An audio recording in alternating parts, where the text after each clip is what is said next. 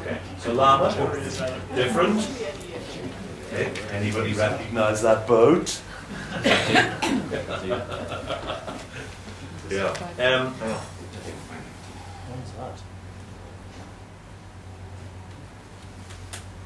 That was the Champs 2 years ago. That's an Etchells. Doesn't look like one. It was very, very windy. It was actually kind of funny because on the day, I remember on the day we were racing, everybody said, "Oh, what a great day." It was only when we saw the photos with Pete and you were out in a rib, right? Joyce. You and Joyce were out in a rib, and we all saw the photos and went, "Geez, it really was windy." That wasn't just bar talk. Okay, so right, so Lamma, very, very different story. So typical conditions in Lamma, not really so significant tide, and the tide does fan across the course. The you know, in the harbour, you know, the tide is important. It's a key factor, but in Lamma,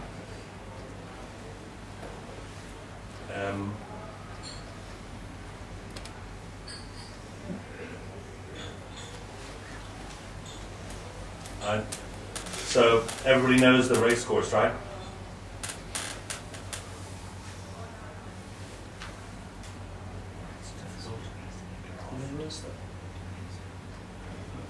Okay, so the race course sort of, you know, anywhere from here to here to here.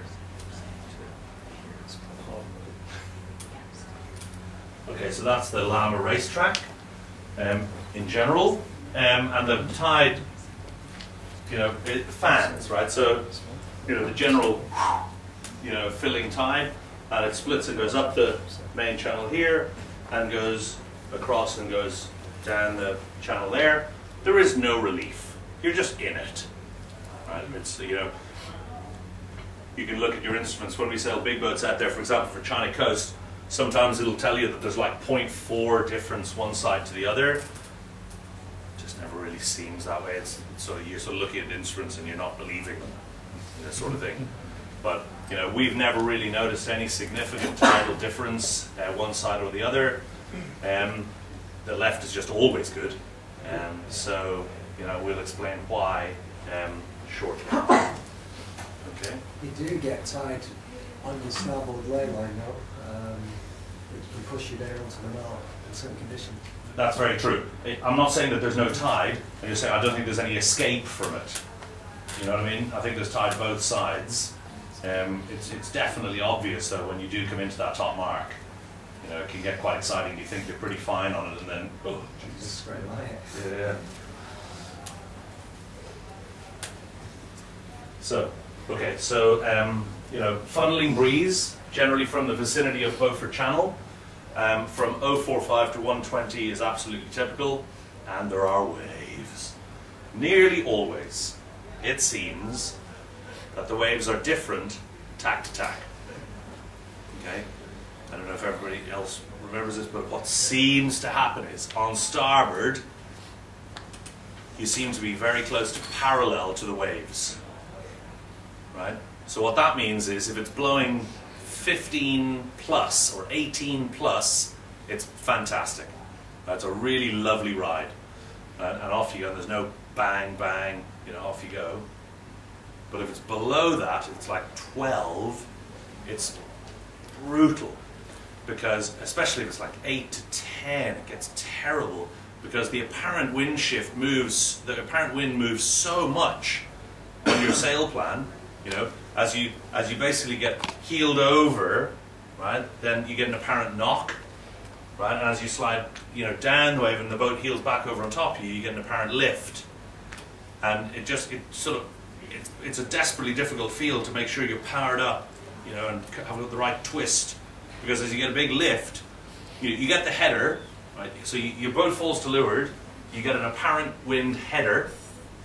So you sheet the main on, and you sheet the jib on, right, so that fits, and then whoo, the boat rolls back up, and you get the apparent wind lift, and you have to ease the sails so that you have enough twist that the sails don't stall. So you spend your entire beat trimming when you're going along on starboard. So, you know, generally what we would tend to do is we tend to set ourselves up a little flatter, you know, on that side.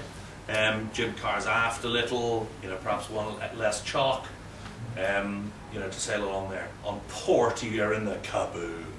You know, you're chopping wood, and it's all about going fast, like really, really, really fast. So it's car forward, twist, traveller up, ease main sheet, bang, bang, bang, bang, bang. So different setup, both sides. The weird conditions in Lamma are a southerly and a westerly, and I've absolutely no idea what to do in those conditions, because every time I've raced in Lamma in those conditions, I've got carted. So if anybody else has any ideas on those, I'd love to hear them.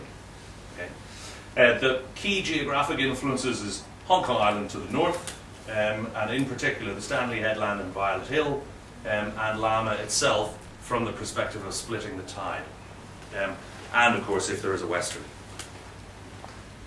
So, in Lamma, as opposed to in the harbour, we're permanently set up to go as fast as humanly possible. Height is not a concern. It's all just about going fast. So, basically, in order to go fast, you're going to be sailing a little fatter, a little lower. So therefore, you need to generally depower the boat a little, because you're going to be sailing it a little further off the wind, and therefore it's likely to heel over a little more. So generally, we'd sail with tight lower or inner shrouds, a shorter forestay, because we're not so worried about having that extra weather helm for the height. Generally fuller sails, you know, with more twist. You know, for example, in the harbour, it's got to be 6 knots or less before we're letting off any outhaul, right? In Lamma, it might be 8 knots and we'd be letting off. We might even be in 10 knots and we wouldn't be full outhaul, you know, in Lamma. Right, just because we're sort of reaching around, you know, a bit, because it's all out there. Okay, so generally fuller sails with more twist. So to depower on the jib, for example, we'd be easing the sheet before we'd be moving the cars aft. Okay, so the opposite of the harbour. Going upwind, again on the mainsail, we'd have the traveller up above the centre line, and we'd be easing the sheet to depower the main. Obviously backstay, easing the sheet. As opposed to leaving the sheet cleated and going traveller down, which we might in the harbour. Okay. Generally, we might be one chalk out, you know, or a little less, you know, mast ram, letting the middle of the mast bend forward a little more, which gives a little more forestay sag. You just hike like the bejesus, right? It doesn't matter if it feels underpowered. You've just got to hike so hard, because it's going to feel underpowered when you do the going up the wave bit and you get rolled to leeward and you get the header, and it'll feel like you're underpowered. And then when you go over the wave and you come back up and you get the lift, you've got to be fully hiked, because when you get that lift and the boat powers up, you must use that power to pop forward. So just savage hiking at all times, especially because your helmsman is footing.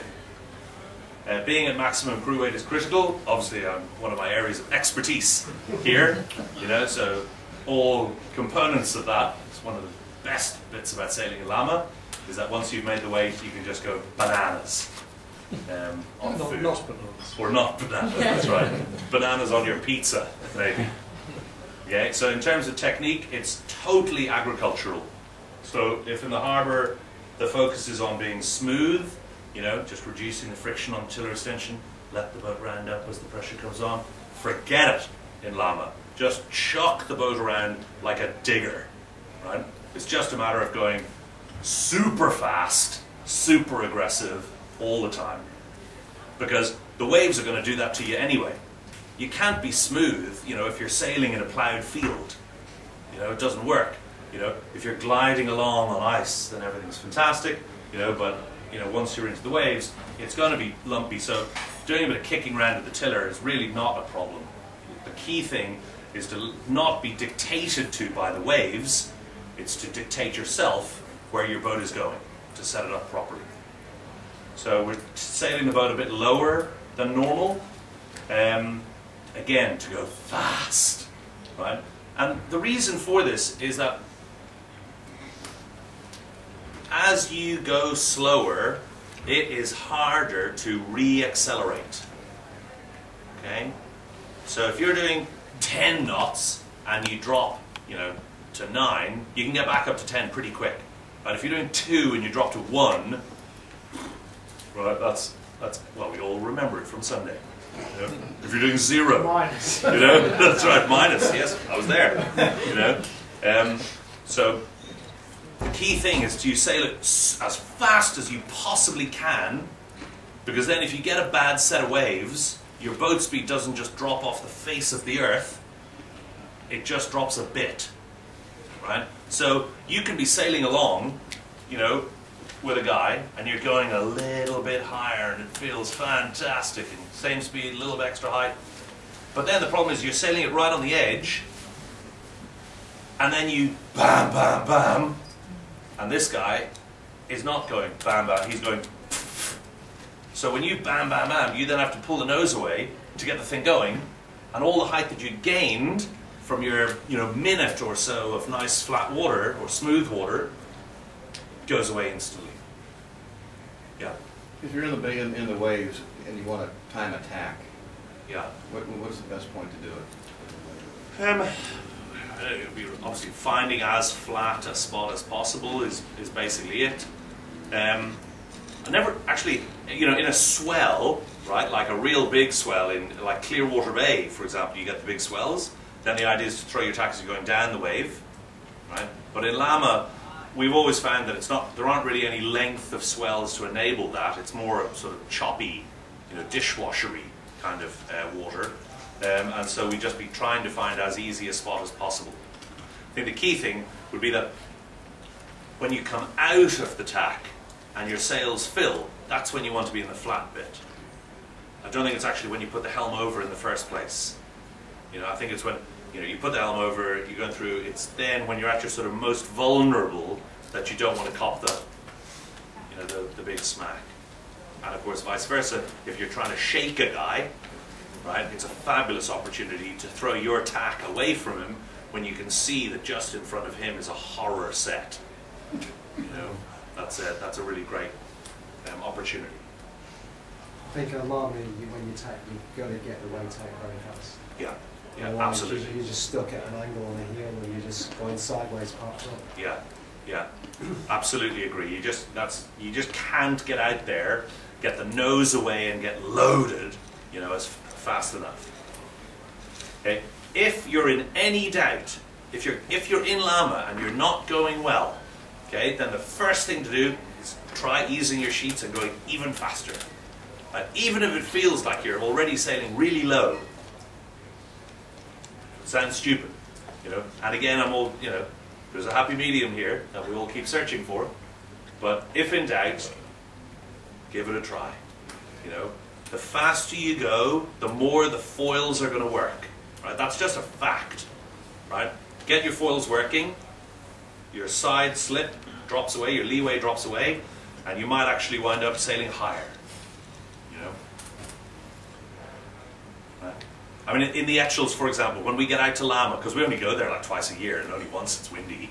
In fact, last year it was never windy in Lamma. I seem to recall we did northwesterly for the class champs. But every time we go out there, and the first couple of races, you see everybody sailing really high in harbour mode, you know. And 2 years ago, actually, it was really interesting because Ante and his brother had just arrived in town, and they've been sailing in the Solent for many years, where it's lumpy and windy. And we all went out there and we just got smoked for the first couple of races until everybody remembered that, oh yeah, we were supposed to be going fast now. And then everybody started to catch up again. So yeah, if in doubt, ease the sails. You'll be very pleasantly surprised how little height you will lose when you start going faster. Oh, sorry. Did I mess up?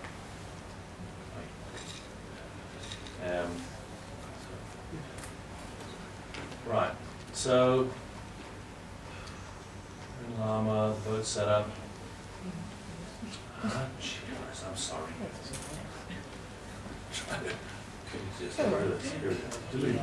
Yes, okay, good.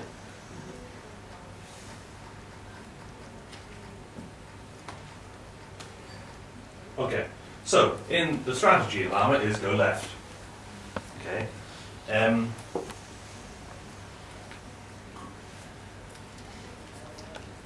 there are theoretical reasons behind this. Physical lessons. If the wind is moving off the shore, okay, and this is where the Wild Hill, Tai Tam, Chung Kok, the Stanley Headland, etc. is really important. If the wind is moving off ashore within, say, 30 degrees of perpendicular, okay, so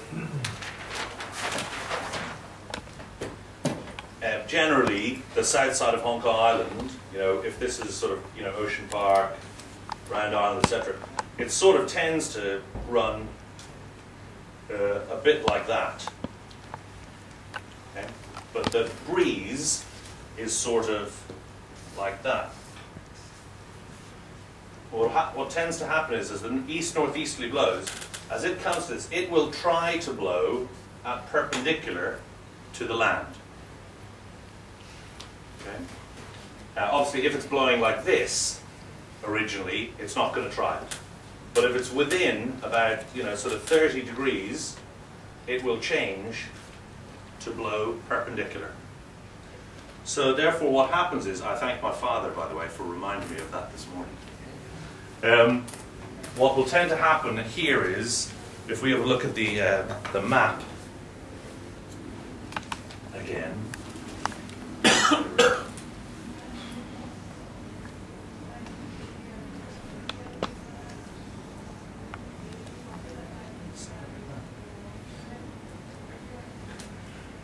so this land here, so the breeze, that's Beaufort. So here's Beaufort,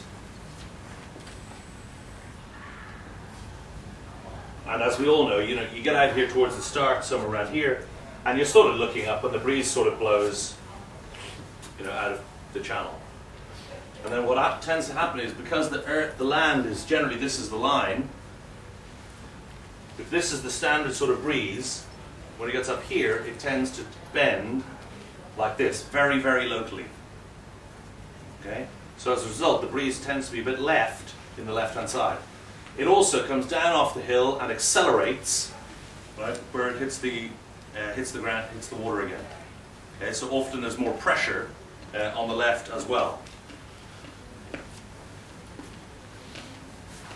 There is one other feature to this. Okay, so that's the bend due to the shape of the shoreline. So as a result, you're trying to sail inside the bend. Okay, so if in general, just for simplicity, the breeze is there and it's coming off like that down here, and the idea is that when the breeze is this way, you're better off being on starboard, and when the breeze is that way, you're better off being on port. Okay, well, so basically what will happen is you sail nicely lifted, and then you get into this, you get knocked, and then you sail off again. So inside the bend, it's just that the bend is this way, rather than in harbour where the bend is that way. Okay, so again, we're just sailing up inside the bend. You have to watch out for the sea breeze effect. I know that there's no real visible sea breeze in Hong Kong like there is, certainly in Ireland or in England, where you'd see it being total glass out in the morning, and then the next second you see this line, this black line of pressure, just coming in towards the land. We very rarely see that. I've seen it twice here in Hong Kong, but it does actually happen. There is a Chinese University of Hong Kong paper which is called The Study of the Sea-Land Breeze System in Hong Kong. A couple of very intelligent guys, and basically it explains to you the distribution of the sea breeze. So this is, if you imagine there's zero normal breeze, okay, then this is how the sea breeze will happen as the land heats up in Hong Kong. So this is Hong Kong Island, Beaufort and Potois, Lamma, Lantau, and basically what happens is, well, everybody knows this, on a summer's day, right? If you're there, if you go across to Macau or Zhuhai, it's often just belting, up there. When we do the Mears Bay race in the summer, we're always constantly amazed when you get up into Mears Bay how strong, you know, the southeasterly is, you know, up inside Mears Bay. Anybody who did the Mears Bay race this year, we started off with about 6 to 8 knots. We all set VMG kites around East 9 pin, and then we had it off up there. By the time we got into Mears Bay, it was about 12 to 15 knots. We were all pulled back on an S2, you know, having a great time. So in the same way, there is actually a sea breeze. It just happens in a really weird way, because basically here is an extremely steep landmass with a lot of faces that really point into the sun, you know, perpendicular early in the day, and get very hot very fast. So this sea breeze, you know, does actually happen. We just don't tend to see it because we tend to be inside amongst the hills in Central or elsewhere. How this impacts, it's a land breeze of course as well, how this splits is basically that there is, it's sort of split into these segments.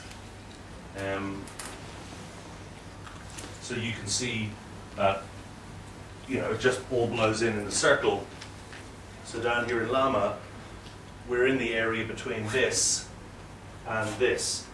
Anybody who did China Coast Regatta this year will remember that on the second day the race course was set directly in the middle of 2 competing breezes. Remember? So as a result we wound up having a very, very difficult day, but the guys in the cruising class who started and went off around Beaufort and Potoys sailed the entire day in 15 knots with beer in their hand. Okay? That again is just because of this incredible difficulty of the two different direction sea breezes. It's also why, of course, here in the summer, quite often there's a great westerly down at the west end and a great easterly up at the east end, but here in the centre on the Sunset Series course it's a breathless. Okay? Because of the 2 sea breezes fighting each other. How that translates when you add it into the northeaster, which is when we tend to race in Lamma, is what's really interesting.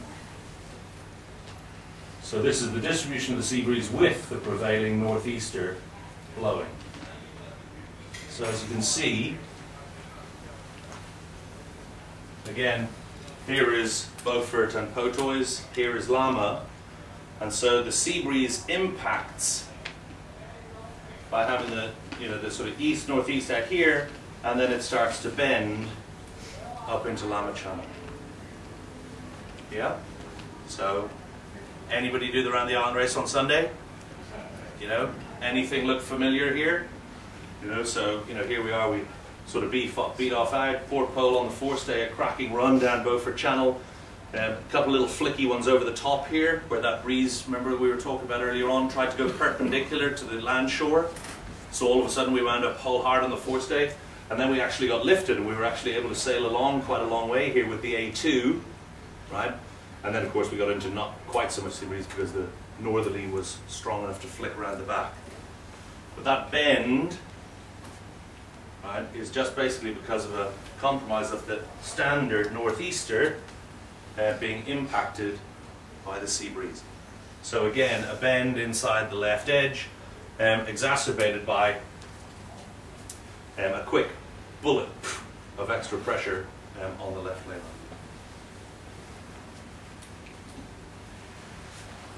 I don't think these guys actually did this for sailors. I think it was for air pollution or the airport. Okay? So generally in the sea breeze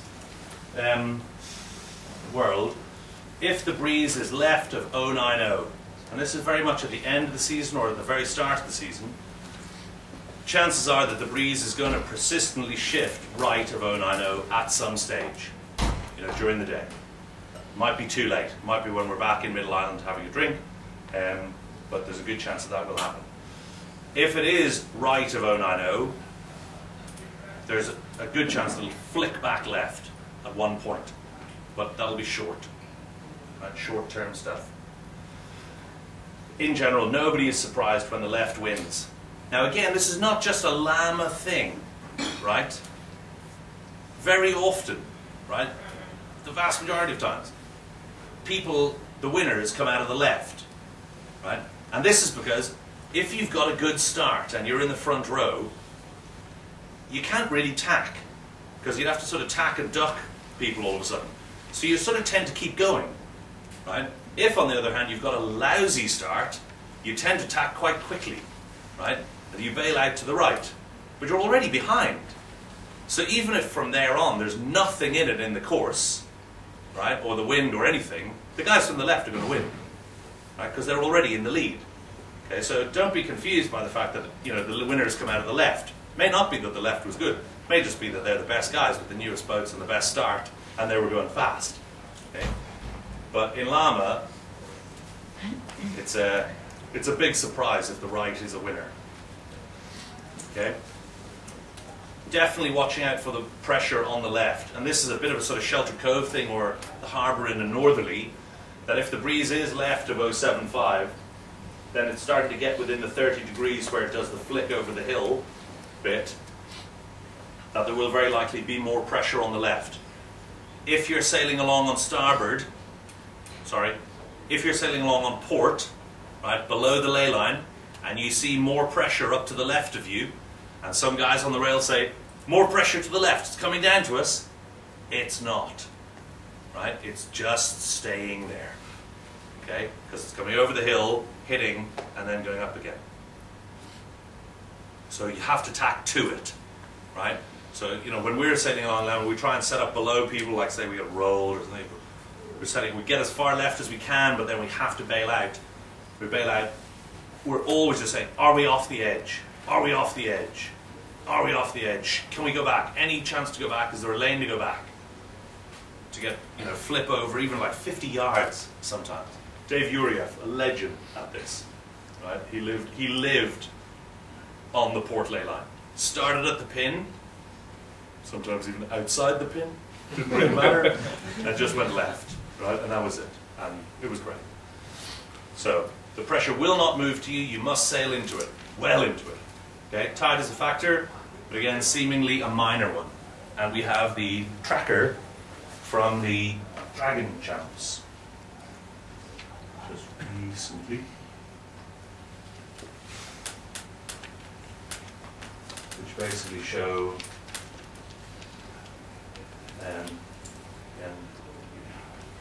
one of their races. So everybody knows where we are, right? Start in the usual spot, and top mark A. So Noah is going right. So yeah, he got bounced. He had to do a spin or something, or he was over or something. Right? And off everybody goes. And then people start to float back, and you can see they got lifted as they went in, and then they come out and they start to get lifted again to the point where a bunch of people overstand.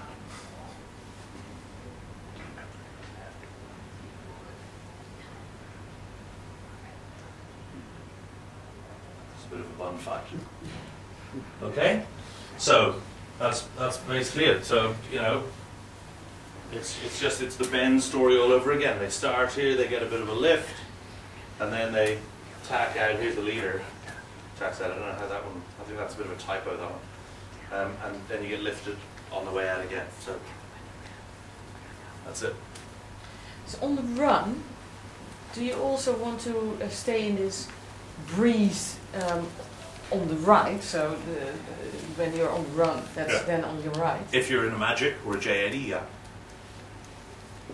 Yeah, not in a 15. Because in a 15, I mean, you come around the top mark in 15 knots of breeze, you're just going straight down the run. Huh? I mean, you guys are in 15, you guys are planing. I mean, correct me if I'm wrong, but I don't think there's any point at which the 15's heated up to get planing again, right? You basically come around the top mark, and if it's very light, you're steering with a true wind angle of, let's say, 135, and then the windier it gets, the deeper you run. Sure. That's all that happens. There's no point at which, let's say, for example, it gets to 15 knots, and you decide that instead of going down from 150 to 160, you're just going to heat it up and get on a plane and go. Is that correct? I don't remember 15s doing that. Yeah, I'm just trying to remember our class champs, because we had a bit of a separation in most of the races, because it was probably so dead downwind to the bottom mark that I actually I saw there's more wind on the, you know, which is always there. Yeah. So I kind of tried to go there. That it was hard to tell what actually really worked or not. Okay, well, I definitely don't think a jibe set works in Lamma, right? So that definitely would bear with your point that, you know, if you come around the top mark, you know, the pressure is out here. Yeah. It's just that you're never really going to sail reciprocal unless it's under 10 knots. It's true, true. Right, so basically if it's 10 knots, then yes, it'll be this way. But if it's windier than that, chances are you're steering here. I mean, dragons, of course, are, you know, you basically, you know, you sort of come around the top mark. It doesn't really matter how windy it is. You just point it at the bottom mark. Because the boat isn't going to go any faster if you heat it up. It's not exactly a VMG weapon.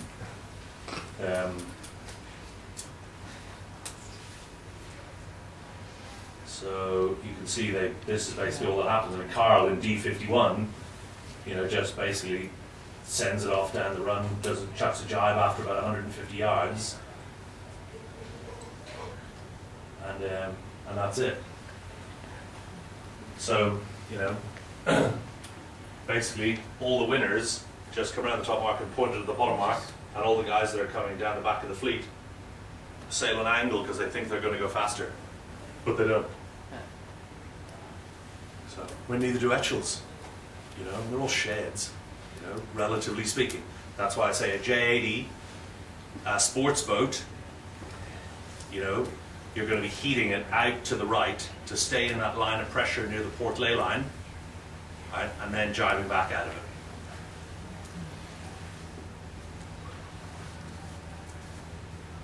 Some pretty random sailing there, eh? I mean, you know, You're not used to such a big fleet. I know. I mean, you know, it was a fantastic championship. I mean, how many were there? 22 or something? 17. It's unbelievable. Brilliant. So, you know, there you go. Okay, so that's the Lamma plan. Okay, and that's just an expansion blow-up of the paper. Okay, I mean, again, you know, here, this was the champs a year and a half ago, and you know, again, I mean, the committee, the race officer, just kept setting the boat end more and more biased. You know, to the point here where Peter Alston just couldn't believe his luck. This was his first time ever doing an Etchells class champs. It's like 10 degrees boat biased. And he's just, you know, he just cruises in this borrowed boat, comes around the committee boat, and just, I mean, he's launched. You can see he's launched. He was like last within, you know, half a mile, 3/4 of a mile. Because everybody else just got into, you know, everybody else is further north than him, got into that extra pressure and sailed round.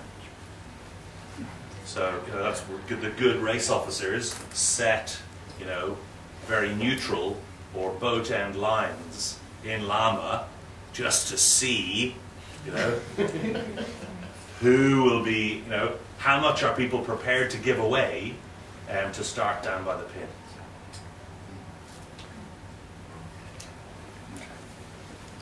It's funny, the island looks very low. Behind there. Is that Lamma? Geez, that could be lying. You know, I mean, that could be Australia or something. But anyway, I don't think we've all travelled that far. Okay, so in terms of tactics in Lamma, you know, take the bias on the line, you know, but focus on having a lane you can hold so that you can get left. Okay? In particular, if you can find somebody that you are very confident is not as fast or as high as you, then starting above them is a good idea. Okay? Just because you just want to be able to get left. Like, you know, don't start above Mark Thornborough. Okay? Big tip. Okay? Because that's, you're not going to be able to live there, sort of thing. As opposed to in the harbour, where ruthless behaviour is worth it, in Lamma it's not. Bouncing a guy is not going to kill him. Right? If you're in the harbour and you bounce a guy back out into the current, it's going to kill him. Right? Fact. If you're in Lamma, if you bounce a guy and he has to sail 80 yards and then come back, it's not going to kill him. But you can be assured that nearly the entire fleet is going to be in the vicinity of the port ley line on most first beats. And if you've got 5 races or 3 races into a series and you've spent the previous 9 or 10 beats bouncing people, you're not going to find a lane. Okay? So in general, in Lamma, it pays over the course of a series to be a little more gentlemanly about the entire thing. So for example, if you cross a guy, you know, go, say, 3 lengths and loose cover. Okay? Obviously, it gets later in the series, it doesn't really matter so much. But at the start, you know, definitely try not to upset everybody. You can still be aggressive in terms of achieving your tactical goal. Okay? So, you know, heading out to the left, you know, you're coming back on port, do leave out a guy. Right? No need to duck him. Do leave out the guy. And make him have that horrible feeling as he goes along in the waves that he can't pull the nose away. Because if he pulls the nose away, you're there. You know? Okay? Except on the last beat, of course, where you want the starboard advantage. So do duck a guy in that case. And off-wind, you know, protecting your air is important.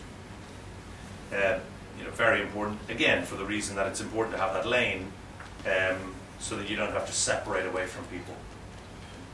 Okay? Jive set is generally not good.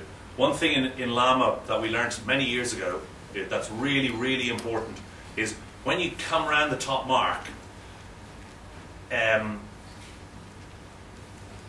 it's if you, especially if it's windy, right, let's say it's over, say, 12, 15 knots, so you're sort of like really pressed. If you overstand by, say, a length, okay, as opposed to reaching in before you get to the top mark, so you go really close to the mark, keep that length in the bag, okay?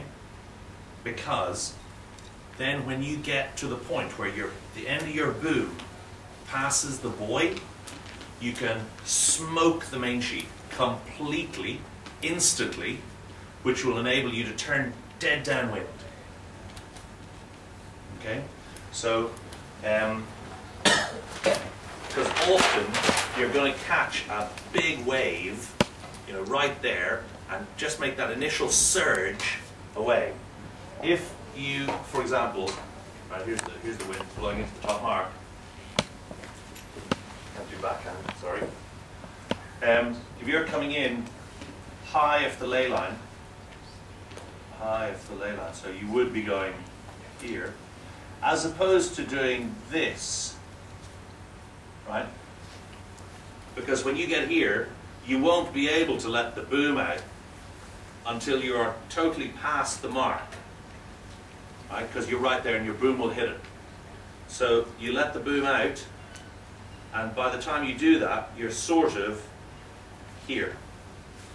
If a guy comes around inside you, or a guy comes around and he holds the height, well, what he can do is when he gets to here, that's our length, right? He can smoke his main sheet completely and come down inside. It's a fabulous situation if you've come around behind a guy, right? And all of a sudden, you're going down on starboard, you know that situation, you know, pull out to weather boat rolling on top of you, pumping hard, and he's here. Right? He's still ahead of you, but he's pinned. Right? He can't jibe.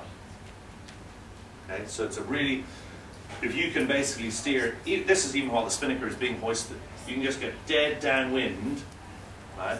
You'll have all your upwind momentum, you'll catch a wave, and off down inside a guy. It's just a shocker being outside being pinned. So, you know, the America's Cup boats, in the old days when they used to have booms, were really good at this, that they'd be, you'd see them all coming to the top mark and they'd be like a full boat length high, just so that they could smoke the main and get off downwind so they didn't get pinned. Because obviously in a match race, you know, if you're pinned, it's game over. It's not like a fleet race where you've got loads of guys to take care of. If the guy pins you in a match race, you're history. So Jamie, would you suggest to go to the extreme of deliberately doing that, or yeah, deliberately overstanding? We will try and do it so that literally when... Or just err on that, always just, you know... We'll, I mean... we're always trying to put about a length in the bag in Lamma anyway, because that boy seems to jump around a lot, you know. So we would never hit it.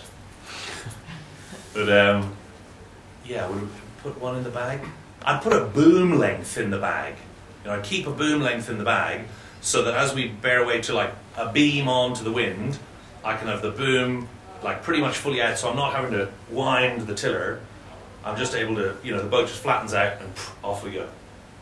I know that I always remember the look on like Jerry Shutt's face, you know, when he'd go round the top mark ahead of us, crewing for Mark, and then, you know, we'd turn left and we'd be inside him. And it was, you know, it was a sense of deep depression you could see on his face, which was a good way to go after he'd smoked us up the beat. So. Oh, okay. Right, that's all I've got. Any questions? Who else? Who's racing in Lamma for the rest of the season? Anybody? Like right out in Lamma? Any champs left? Etchel's champs is left. When's that? 17, 18. It's really wow. Christmas champs. Cool. So you'd ignore the tide, do the same thing, whatever the tide. In Lamma? Yeah. Yeah. Apart from the top mark, you've got to remember you're going to be taken down on it and start it. That's right, yeah. I mean, you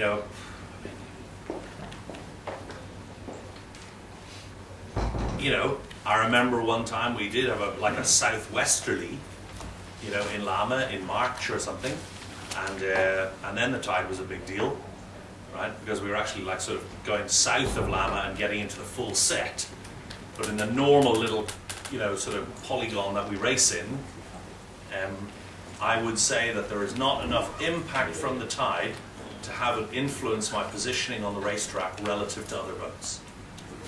Whereas in the harbour, you can be 4 lengths away from a guy, and it's fundamental. I mean, in shelter, for example, there's tide in shelter. You know, surprising. You only really notice it when you chuck an anchor out to go swimming and discover you're 50 yards behind the boat. But when you're, but it's not a tactical consideration because there's no escape or any benefit anywhere. How about the China coast last day starting from the channel? Yeah, how cool was Which that? side is better? Yeah, left was better. Yeah, a lot. Again, right to the standard. Yeah, that was awesome. I really, really enjoyed that. I was sort of wondering why we've never raced there before. Can we redo that? Yeah. Seriously. I think that's a great idea. Much better differences. Yeah, it was belting down Beaufort Channel. I thought that was brilliant racing. And I'm still not really sure which side was better. I definitely know that on the, whatever day we did the race up to TCS2, the sort of one that went weird at the top, that the left was way better. But on the last day when we had the 3 windward lewards at the foot of Beaufort Channel, it was, you know, it was, there were slots everywhere. You know, it was a bit ugly right in under Beaufort near Castle Rock. Yeah. It was a bit light and oh god, we're never getting out of here. But yeah, I thought that was a brilliant racetrack. So, yeah. Thank you very much, James. Great, James. Welcome.